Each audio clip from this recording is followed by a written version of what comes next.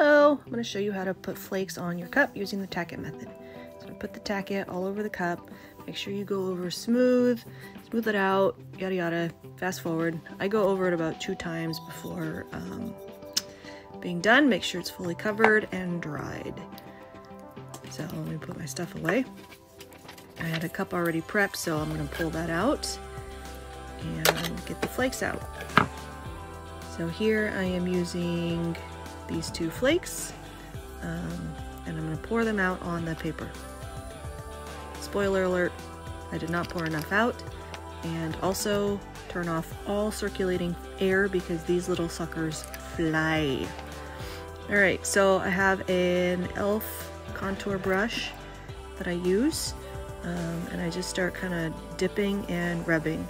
Now, as you'll see, as you kind of hover over the flakes, the static pulls them up onto the cup, which kind of helps too.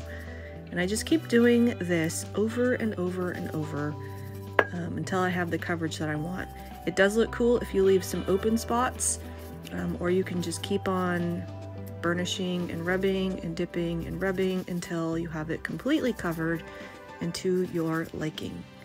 So you can see here, I'm just dip rub, dip rub, dip rub, dip rub, yada yada. And we do this for a while. Really not that long. Obviously you can tell this video is sped up. And I like to use the 2 different flakes because they give a little extra depth to the cup, which personally I like. You can go ahead and use just one. It's totally a personal preference. Heck, you can use 3 or 4 or 5 if you want. Totally up to you. So you can see, using the brush to kind of corral the little flying flakes and drifters back into a pile. Having a little issue there, little suckers.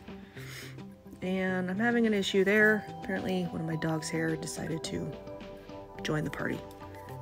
He wasn't invited. So needing more flakes. I think I do this another time after this to get it covered.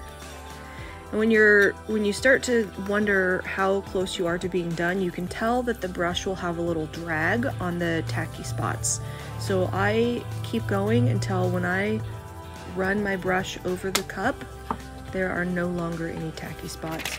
And if it's just a small spot, you don't want to get more flakes out, or you're out, you can just literally like rub the brush onto that spot and it will help kind of fill in that gap, that blank.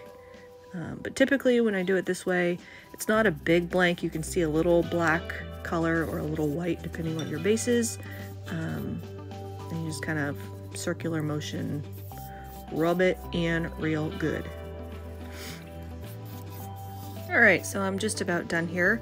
After I get the flakes to my liking, I will seal it with a clear coat spray or 2, and then I'll start epoxying. So I did 1 layer of epoxy, the black flowers, 2 layers of epoxy, and then the purple flowers, and then another 2 layers, the name, and a layer, and it's done. I liked having that that layer between it, so it gave it almost more of a 3-dimensional look. Here's the other cup that I had already done, and there's the 2 together.